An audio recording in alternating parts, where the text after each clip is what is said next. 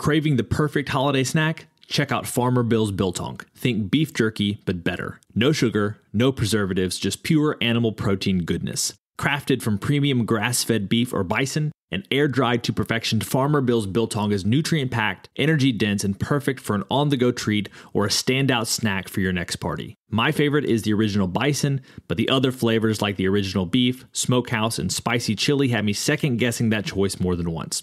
Visit farmerbillsprovisions.com to grab a 1-pound slab or a variety pack and use code BIZBIT10 for 10% off. Farmer Bill's Biltong, don't be the 2-liter guy at this year's Christmas party.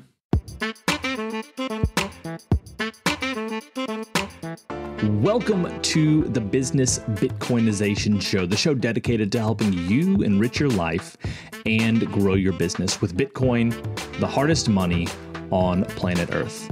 I'm your host, Josh Friedeman, and our guest today is CJ Wilson, who's a retired MLB All-Star pitcher, luxury car dealership owner, product spokesperson, Bitcoin mining company founder, and Bitcoin lobbyist and advocate.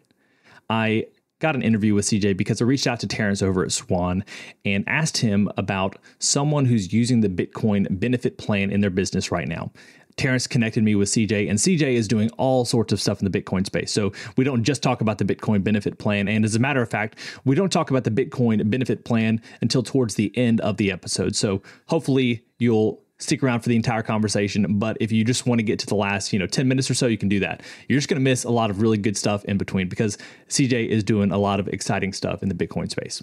So usually this is the time where we have the Bitcoin Meetup Spotlight. But instead of doing that this week, I have a different announcement.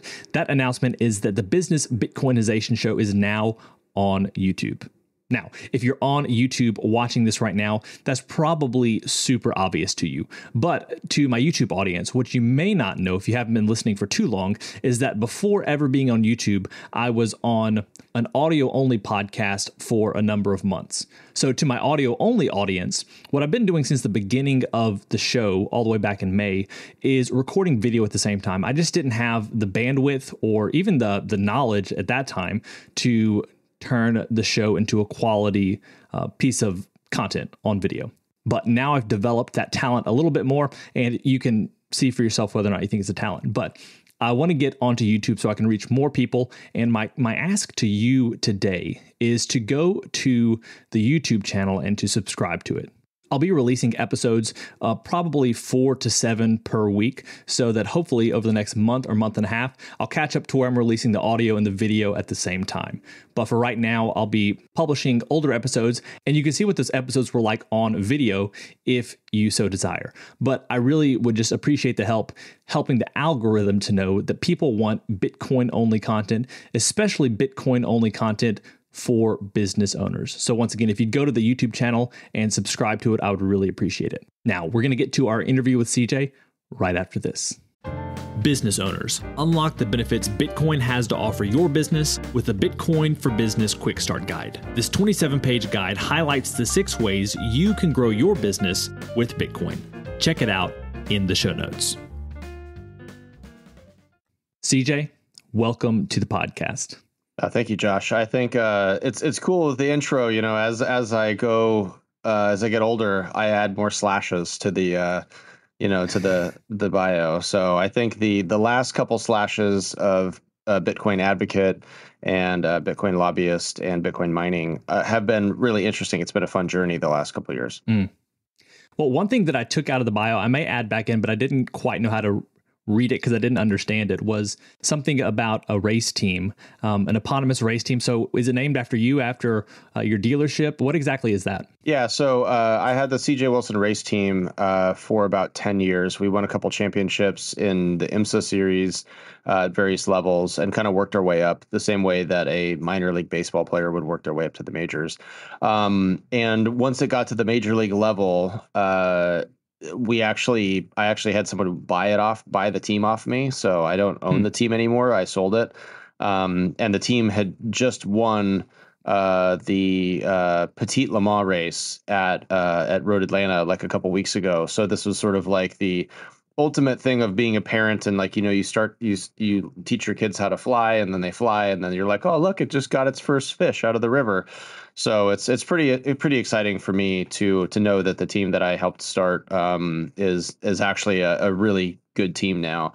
And I think that's really the focus of what I do, is being a professional sports, team sports thing, as opposed to golf or something like that, which is super focused on yourself. It's always about building the best people around you and having a really good network. And then really, once I learned more about Bitcoin, it was easy to see how it could fit into my life as a business person. Well, we'll get into more of that in just a second. I like to start off every single interview with a few questions that help us to get to know you a little bit better and give us some insight for our own lives. So you ready for these? Sure. When and how did you first learn about Bitcoin?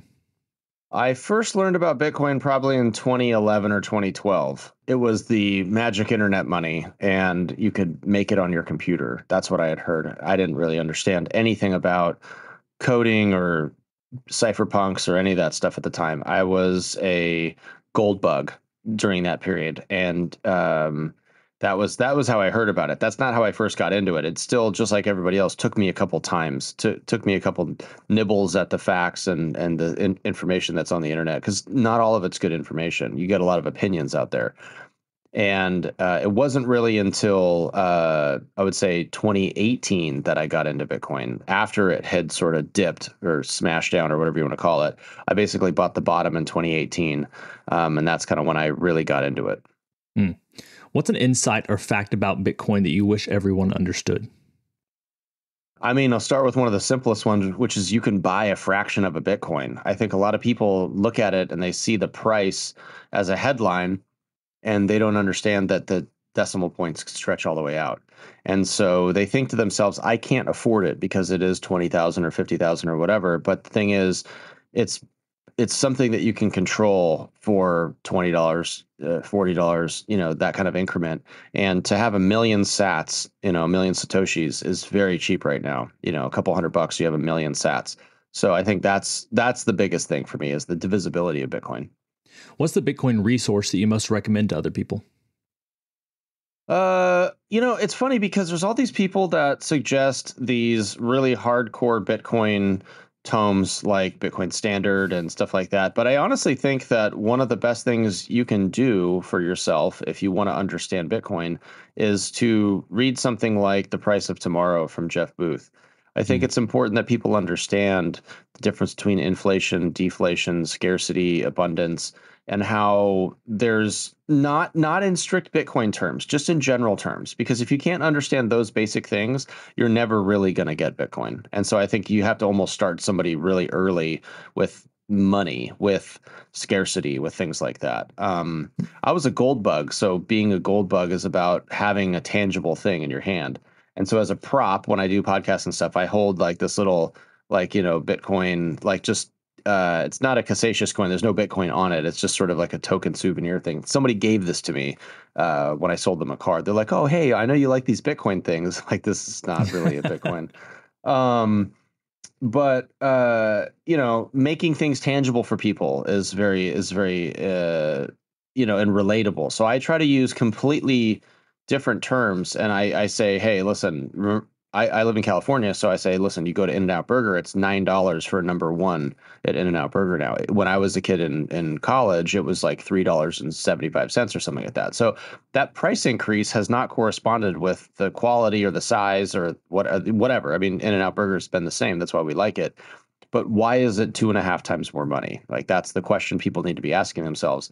And then once they start to look at things like that, they realize that cost and value are two different things. And that's when you can start to introduce the scarcity of Bitcoin and the issuance of Bitcoin as a lightning rod, to get down all the way to the ground and say, okay, what is the real issue? What's the real problem? So as far as resources go, if someone's like super, wizard level and understands a lot of stuff, then I would say just read the white paper and you'll get it, because it's 9 pages and it's way easier than reading 300 pages of somebody else's book. If they're a podcast person, and I would say just watch Michael Saylor and Ross Stevens talk a couple of years ago. They recorded this thing. Just watch that. It's 45 minutes. You can get it after that. But I would say, like, from a literary standpoint, it's reading books about, from somebody that's like the sovereign individual, or reading, The Price of Tomorrow, I would say, are two of my like go-tos, because those are sort of intros to what's possible because of the information age. Yeah, and The Price of Tomorrow, I mean, I'd heard Jeff Booth talk about it before it was released, and he said there's only a couple paragraphs about Bitcoin, but truly, I think it's just a couple sentences. Like, I was shocked, even being prepped for how little there is about Bitcoin in it. There was even less than I had expected. And it kind of goes to show you that it really is important to understand the problem before you're ready to understand the solution. So the next question is, beyond Bitcoin, what's a resource, tool, or idea that's been helpful to you or your business recently? The biggest resource, I would say, has been trying to create your own, like, trusted news nodes. And what I mean by that is there's so much slant to everything we read on the internet. So people say, "Oh, I just Google things," and then that's how I inform myself. And the problem is, with that we've seen recently, that there's a advertisement component to that they're trying to push certain types of things, and this is like totally prevalent in everything, right? There's your If you use Siri on your phone, it's listening to you, right? If you type something in WhatsApp, if Facebook is suggesting it to you. If you type something in Instagram, it's suggesting it to you on Facebook.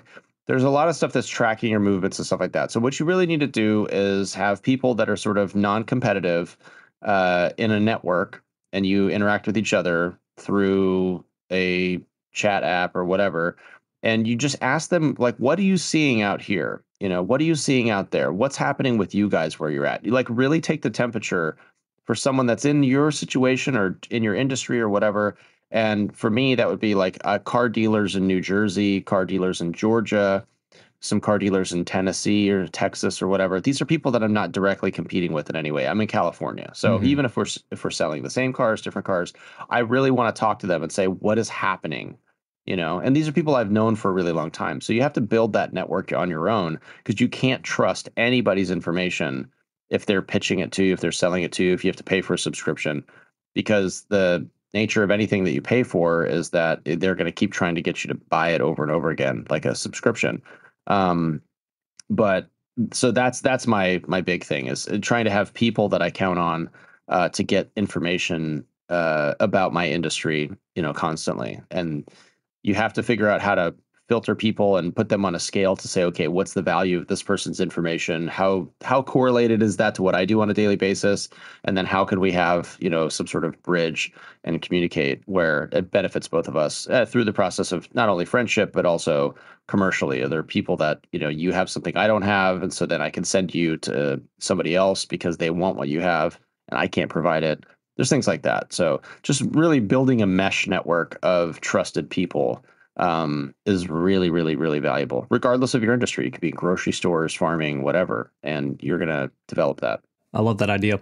And now we have our final, what we call our arbitrary but insightful question. And it's this: as a general life principle, is it better to ask why or why not? Oh, man. I'm more of a why person, because if you say why not, then you're implying that you're just going to go along with what someone's suggesting. So so skeptical of anybody's advice and anybody's suggestions that I'm always going to ask why. I'm not even going to take a step. I'm going to ask why before I take a step. Whereas it's like, why not is like, I'm going that way anyways. Why not? And that's not me at all. I'm very meticulous about what I get involved in. Meet Linkster, your premier Bitcoin-focused advisor. Linkster caters to businesses, institutions, family offices, and high-net-worth individuals. They merge your unique financial goals and needs with Linkster's Bitcoin expertise to craft your own sustainable plan to preserve and grow the value of your hard-earned profits and retained earnings. At Linkster, it's not just advice, it's tailored execution. Connect directly with the founder by visiting linkster.com. That's LYNCSTER.com. Linkster. Secure your future with Bitcoin.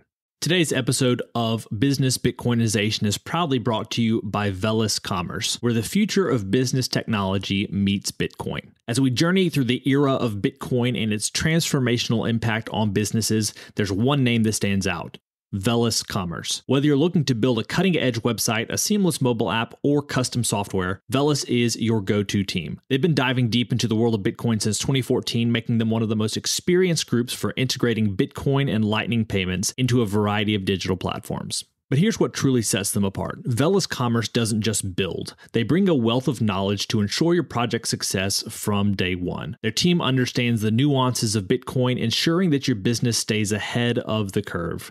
And for all business Bitcoinization listeners out there, Velis Commerce is offering a free consultation to kickstart your project the right way. So if you're ready to future-proof your business in the coming age of hyper-Bitcoinization, head over to veliscommerce.com or reach out on Twitter at veliscommerce. Let's make sure your business thrives in the Bitcoin era. Well, CJ, we're here today to talk about a number of things. First of all, I asked Terrence over at Swan if he could connect me with someone who is currently working with Swan using their Bitcoin benefit plan. But then he connected me with you, and you are already doing a lot of great work in this space. So I want to get to the Bitcoin benefit plan and what you're doing with Bitcoin in your business, with your dealership. But before that, I'd love to hear a little bit about the Bitcoin Today Coalition, what you're doing, and why it exists. Right. So our website is bitcointodaycoalition.org, not .com, .org. And we are a 501c4 that's based out of Wyoming, because we felt like Wyoming has been leading the charge in the Bitcoin space. Senator Lummis has been fantastic about getting definitions out there. She's put a bill forth. There's been a lot of, I would say, activism from the Wyoming legislature that they've been leading the other states. And I think Bitcoin right now is one of those things that some people get it and some people don't. And when you have a decentralized decision-making body like the Senate or Congress, then you have some states have more power than others. In the House, you obviously have a complete imbalance, because some states like California will have 50 people, and some states like Texas will have 40 people or 30 people or whatever. So they have more votes. Whereas in the Senate, each state only gets 2. So it really is a brain power situation versus a populist situation. And so what we did really is we got very frustrated based on the infrastructure bill, and how the infrastructure bill sort of put some stuff out there that we didn't feel was accurate. And so a couple of us got together and said, hey, we need to do something about this to combat the misinformation. And, we're going to do this on a volunteer basis and try to educate the lawmakers. So what we do is we literally go to Washington, D.C., and we go to different states, and we meet with these people that have questions. If someone's got an unlocked door or an open door, we go in. We just talk about Bitcoin. That's it. We don't talk about digital assets. We don't talk about crypto. We don't talk about DeFi. It's literally just Bitcoin. And, we've had some really interesting conversations with people. And the biggest challenge that we have is that Bitcoin is pseudonymous, not anonymous, right? So there's like this misinformation we have to combat going in. The energy thing. Some states are more energy rich and more energy needy and have different energy policies. So we have to sort of tailor our explanation depending on how much mining is happening in their state or how much Bitcoin related economic activity is there. When you have states like Ohio, where there's companies that are moving from California, like River, to Ohio, that's a huge benefit to saying, hey, listen, like you can attract businesses from Silicon Valley, from New York. They'll move to your state. That's great. You'll have them, you'll be collecting payroll, taxes, and all this other stuff. And people will be smart people in Bitcoin will be putting their kids in your schools and creating a legacy in your state. So that's like a really good sales pitch to Democrats and Republicans. But I think, the most important thing that we do is twofold. Number one, we're taking people that have a natural skepticism about Bitcoin and we're turning them into allies of Bitcoin from a standpoint of free market capitalism or for freedom of speech or, equality and equal rights and, socioeconomic issues in terms of like the haves and the have-nots. So we're explaining that from all these different ways. One of our projects was we wrote a book called Bitcoin and the American Dream. So Jimmy Song, Amanda Cavallari, and myself are 3 of the founding members of the Bitcoin Today Coalition. And we recruited a couple other people, including Pete Rizzo, who's like editor for Bitcoin Magazine. Charlene Federico, who used to work at the SEC or the Fed. I always forget this. And some other people, but we brought in a bunch of people and we wrote a book in a couple days. And we wrote it to the people in DC. We wrote it to the staffers and stuff like that. So when we go and meet with them, we can leave that behind and say, hey, listen, read this 80 times, 100 times, hand it out, give it to someone else, let us know you need one, and go. And so that is a great thing because everybody in DC wants to have insider information. They want to be smart. They want to be ahead of it.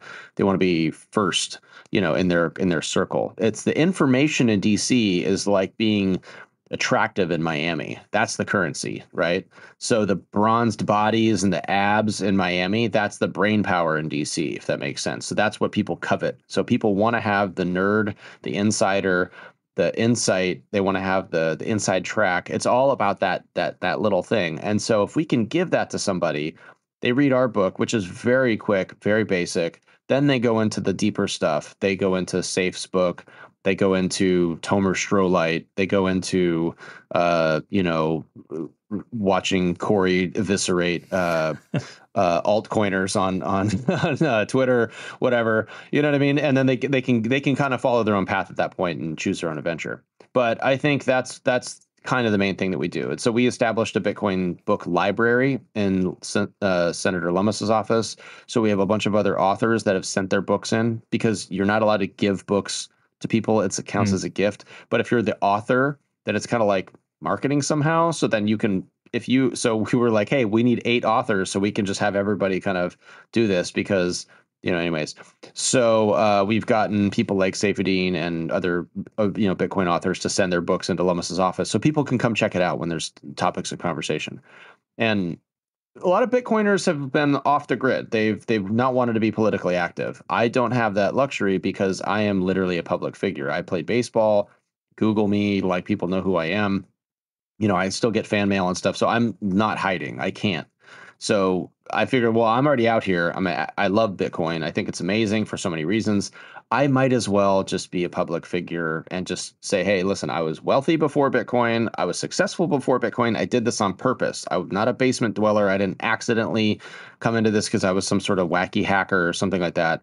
I'm not some, I guess like super coder or something like that. So I'm literally just a guy that wants to protect my baseball earnings. I want to protect my business treasury, and that's why I like Bitcoin. And I think it's good for people. And so it's like a completely different angle to get pitched like that versus, this guy that is running a Bitcoin company that, his life might depend on, the success of that company and the success of that industry. Whereas for me, it's totally opt-in, and that's how I pitch it to people, especially the politicians in DC. But somebody's got to do it. That's the key. Yeah. Somebody's got to do it. And if we don't, then it's just going to be Elizabeth Warren spouting off FUD forever and ever and ever. Yeah.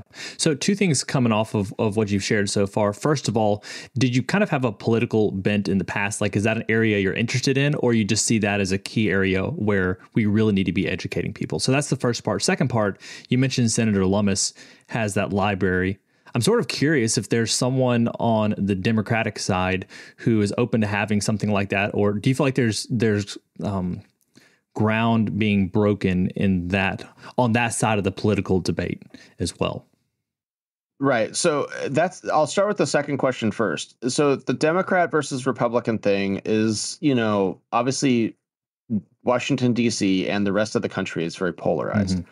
So when I try to explain this to people that are not political people, because a lot of people aren't that political, the majority of the people are sort of centrist. They sort of feel like, on this right, I'm over here, on this law, I'm over here, on this, like this case, I'm over here. So there's kind of like a 3-dimensional spectrum of how people like spherically view themselves, it's not left and right. It's like so many other things, right? Because you have like all these different factors and how that works. Because somebody could be like totally for free speech, but like against guns, that's them. That's the way it goes. And so they're not really like a right-wing NRA Republican, you know what I mean? And then someone else could be like a libertarian on some things and then like, anti something else and so whatever. Like Colorado, for instance, is like super confusing.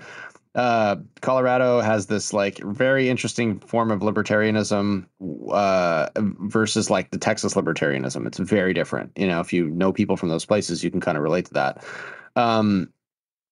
America's a huge place. There's 300 million people. Like, you're not going to have everybody get on the same issue, and there's going to be divides, right? But what we feel is that Bitcoin really is something that everybody can benefit from because it's the only thing that's actually fair and can't be manipulated by Bernie Sanders or Ted Cruz. It can't be manipulated by Rand Paul or Joe Biden. So it doesn't matter what side you're on, right? And what I explain to people a lot on the political side of things is, listen, like, if your happiness and your joy in life depends on which political party is in charge, you're going to be miserable for 4-year stretches. You know what I mean? Maybe 8-year stretches. So that's like a terrible way to think about it. You want to be in a position where you respect the fact that there's different people. Okay, we can get there. And then that some of those people, there might be more of those people than there are of you and your views on certain things.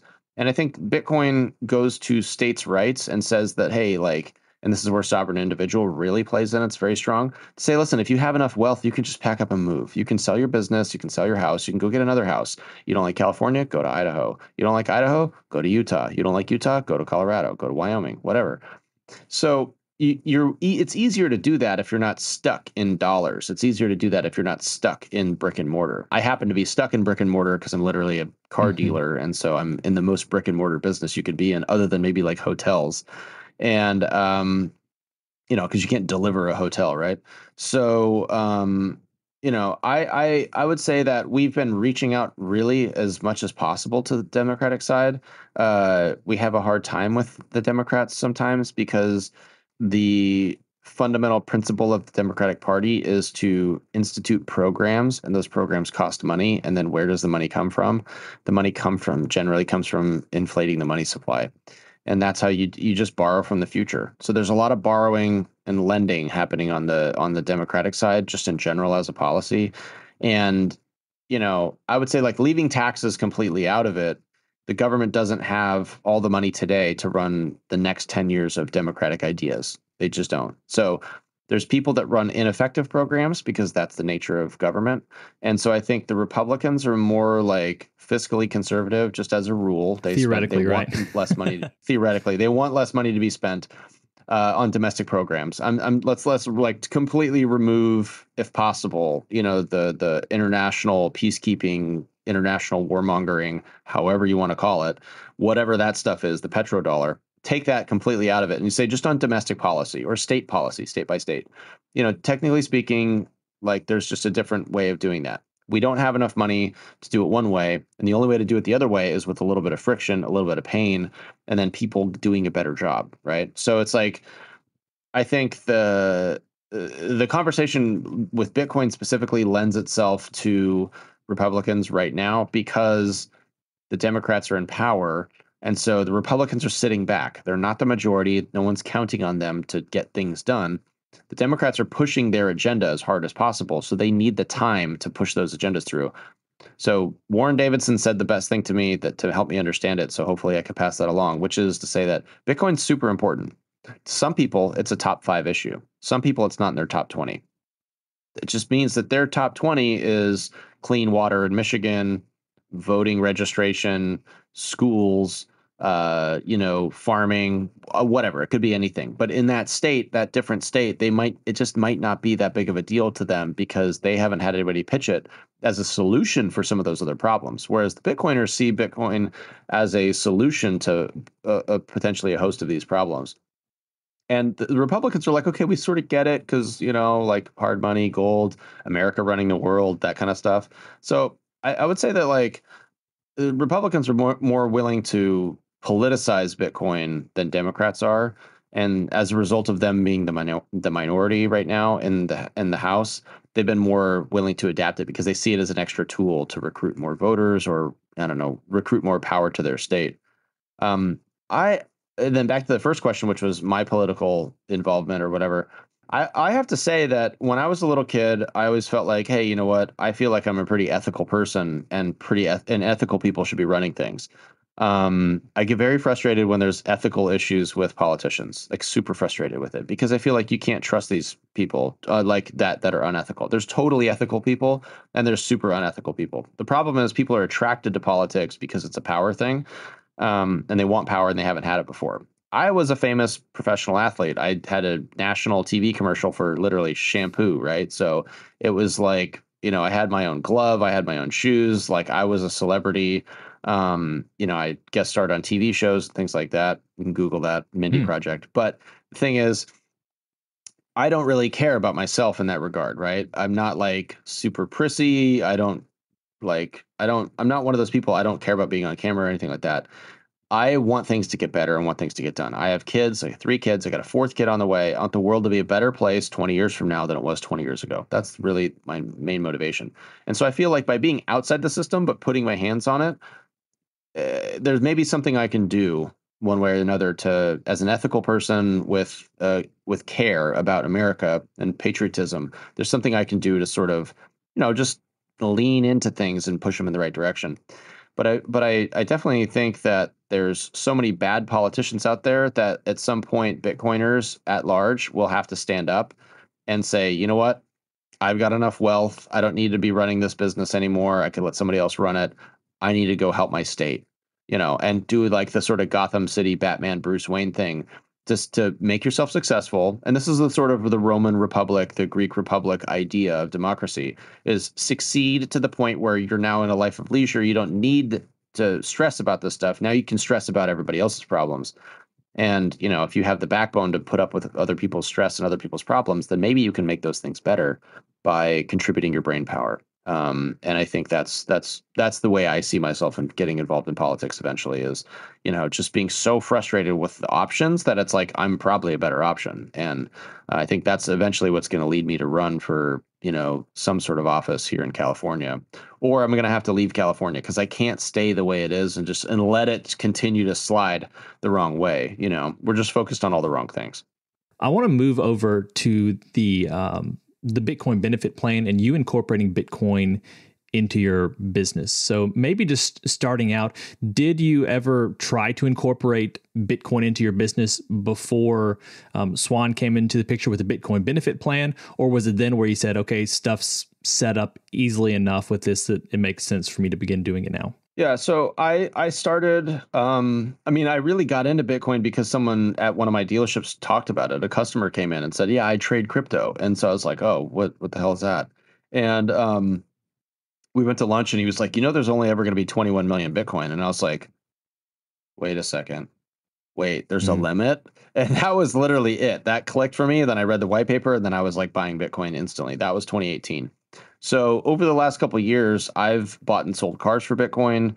I've had Bitcoin be a part of the business to say that if we have a certain amount of money in the treasury, then I can buy Bitcoin with the profits of the business and things like that. So that's been something for me in my head to say that, hey, this is a good way to do it. I had mining machines running at the business. It's like, hey, we like to pay for electricity anyways. Like, what's an extra couple $100? Who cares? Throw some S9s in there.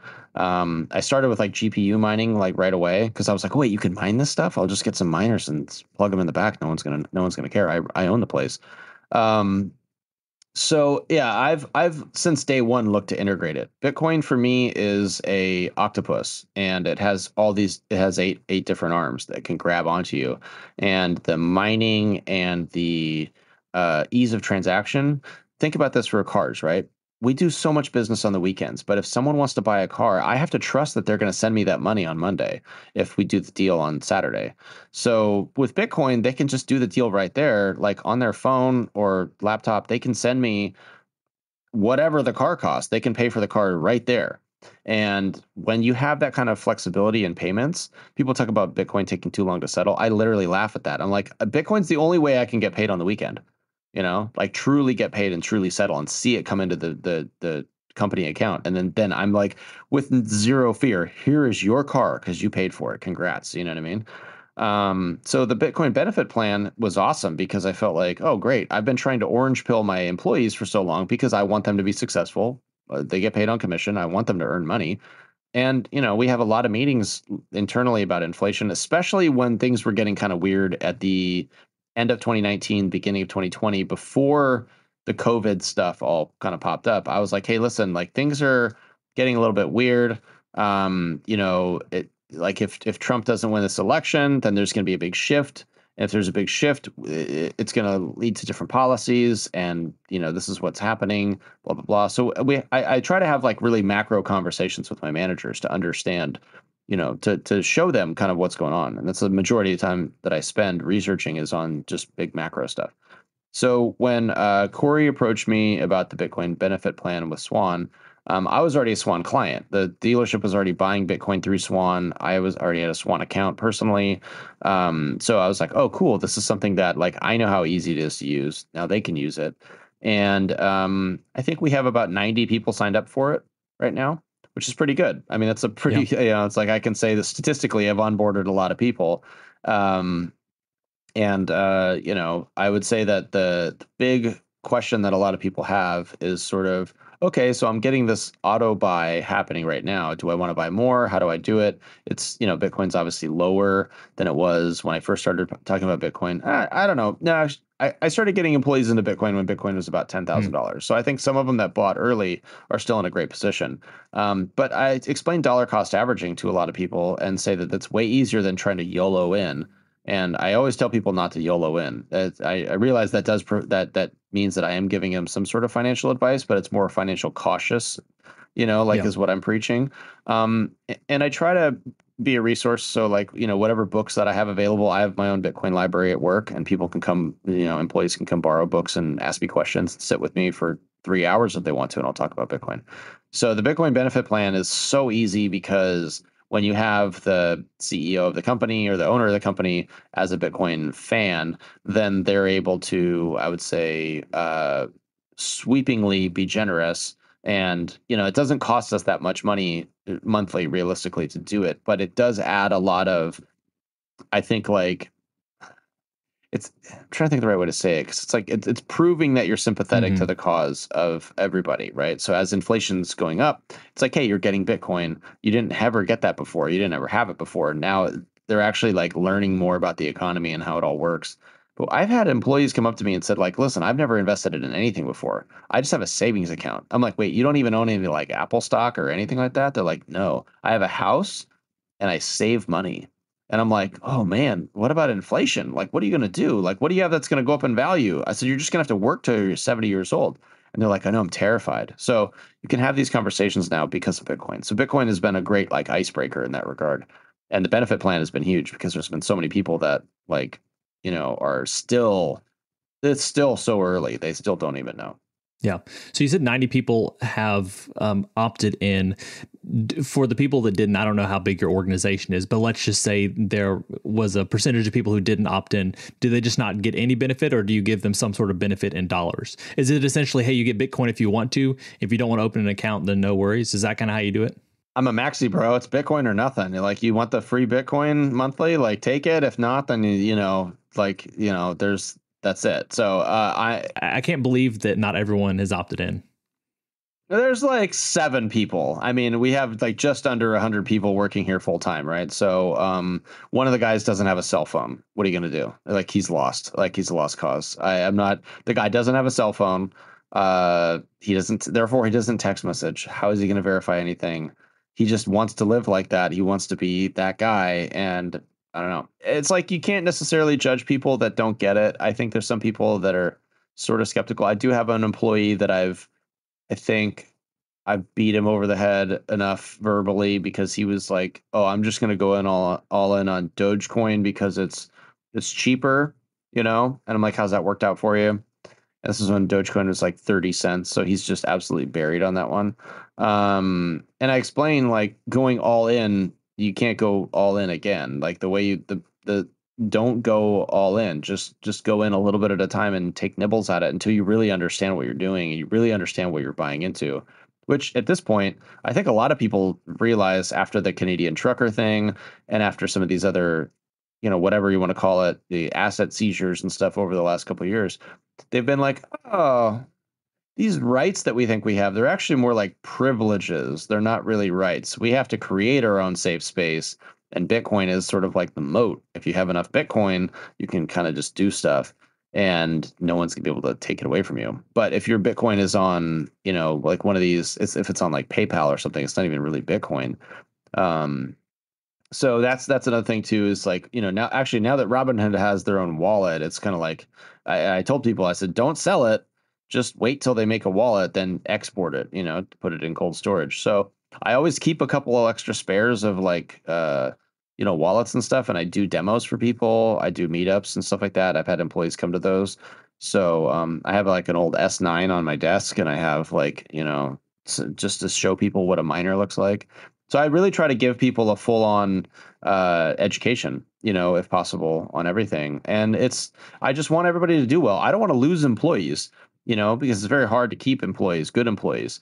It's very sexy out there. The grass is very green on the other side sometimes, and these guys are very skilled. So if I lose them, the economic impact is going to be a lot bigger than me giving them, or not giving them something. So it's more about if I can build the trust and I can show them and have honest conversations, and I can say like, hey, listen, this. Oh, you're down $50. Like I'm down a lot more. Like I bought Bitcoin at 50 grand, right? So that I think that kind of helps. But then also conveying to people that you're buying into a system that's potentially 100, 200 years of runway still, that we're this is, as an asset, it's still very early because there's still so few people that actually have any Bitcoin at all, let alone a sizable position of 1 million sats or more. So final question, and then maybe from this you can segue into any additional final thoughts you have and where people can find out more about you and your work.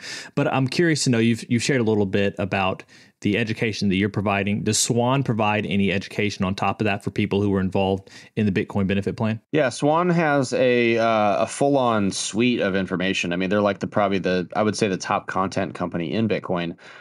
They've got the Hard Money Show, and I don't think a lot of my employees are going to have a hard time watching Natalie Brunell talk about Bitcoin and interview people for a while.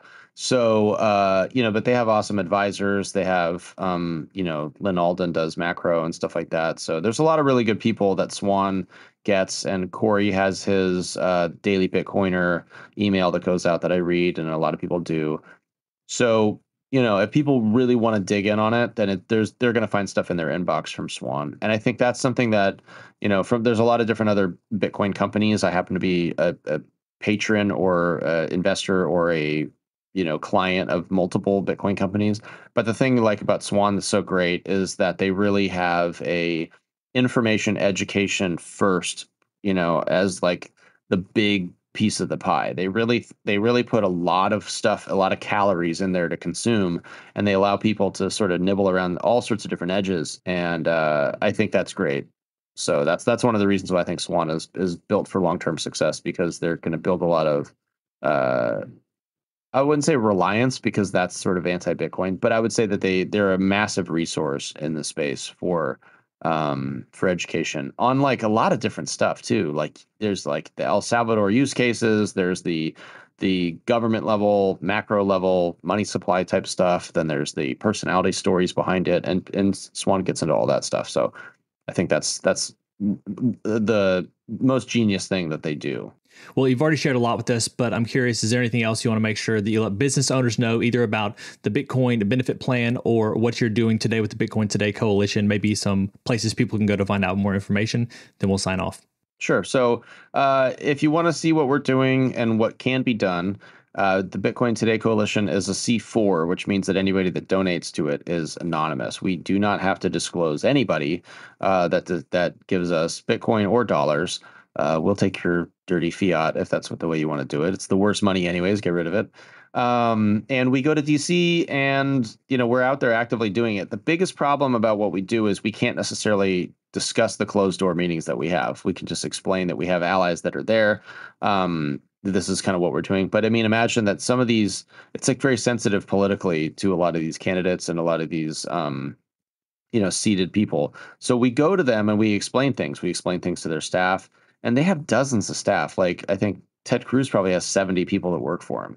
So when you go to meet with these people, you might see different faces, but the more people you get in that camp, then the more allyship you've been building. So we've been working with people in the White House to provide them information. When there's facts that come out, we're actively refuting that. We're putting opinion papers out. We're working with other Bitcoin organizations.